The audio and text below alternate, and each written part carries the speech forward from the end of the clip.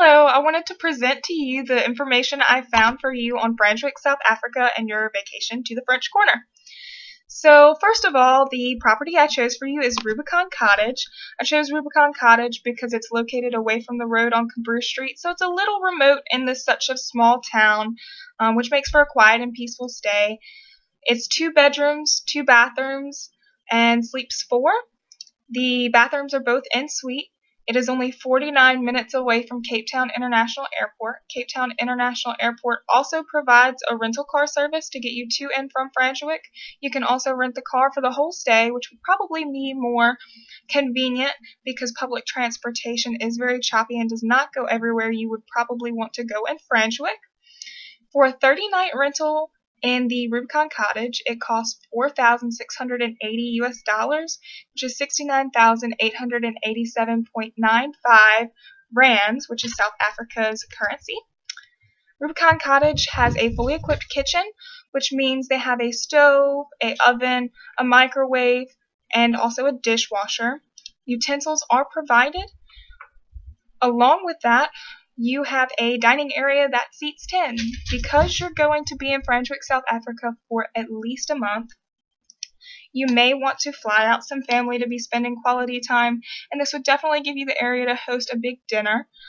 There's also a sofa bed that folds out that can sleep 2 extra, so you can make this cottage sleep 6. The Rubicon Cottage also includes a washer and dryer, iron and ironing board, and complimentary linens. There is secure parking for 2 vehicles on the side of the rental. It also has a private yard that is fenced, a fully furnished patio, and a heated pool. So enough about the cottage. There are plenty of amenities in Franschhoek, South Africa. Unfortunately, there is only one grocery store that is local. It is such a small town. It is 1.274 square miles. So Franschhoek does really not need more than one local grocery store. But they do have 4 major banks that exchange currency, one being First National Bank that we have here in the U.S. They have a Franschhoek branch. Most stores are locally owned and offer unique shopping experiences. They have everything from antiques to fine jewelry in Franschhoek, so I'm sure you can find anything for any person in your party. There are physical and educational recreation available. The physical recreation includes hiking, biking, cricket, and even horseback riding. The educational recreation includes tours, museums, wine tasting classes, and also cooking classes. Franschhoek has 4 South African 5-star chefs. So there are plenty of classes you can look into taking for wine pairing and tours of wineries and things of that sort. So getting to know Franschhoek. Franschhoek is so small. It is 1.274 square miles. So your best option for transportation, honestly, is to either go by foot or take a rental car. The reason for that is public transportation is really choppy, as I said before. It does not go everywhere you want to go. And if you were traveling outside and go to a few cities, some of the vineyards that are local are located in other cities and do not have transportation to their area. So you might want to take a rental car. The best time to visit is September through April. These are the warmest months. Despite our winter, it's warm there. You can get away from the cool weather in Mississippi and travel out to Franschhoek, South Africa. Do not bring valuable items. If you do bring valuable items, it is suggested that you buy renter's insurance while you're there. Franschhoek does have a high crime rate when it comes to robberies, armed robberies, carjackings, and things of that sort.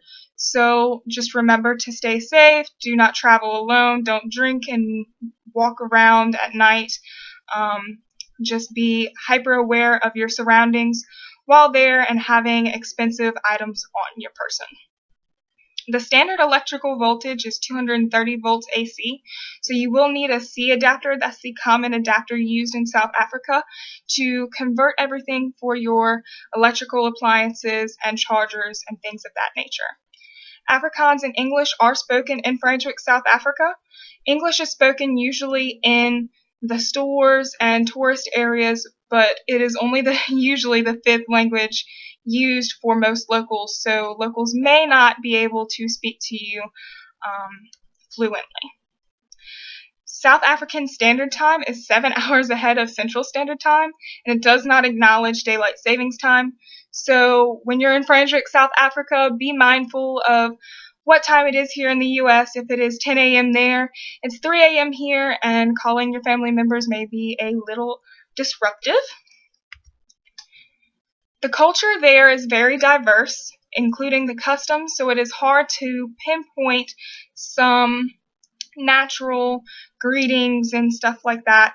They have many different cultures blended into one, so it really depends on the area that you are in, but some of the common ones are the handshake is usually a greeting between locals and foreigners. Also, do not go up to a woman and shake her hand unless she extends her hand first. That's just a sign of respect, and she may not want to touch your hand. She may just give you a head nod. Attractions are offered, such as tours, museums, and tastings. I mentioned that earlier. More information is on that in my report. $1 American equals 14.69 rands, which is South Africa's currency. So there's a big dollar difference between our currency and Franschhoek's currency. The American Embassy Consulate is located in Cape Town at 2 Redham Avenue, Westlake 7945. The hours are Monday through Thursday, 8 a.m. to 5 p.m., and Friday, 8 a.m. to noon. The telephone number is 2721-702-7300, and they can also be looked up online at https://za.usembassy.gov, and you will be able to find the consulate from there. Thank you so much for giving me the opportunity to research this and give you the information you needed. If there are any more questions that I can help you with, please contact me at my email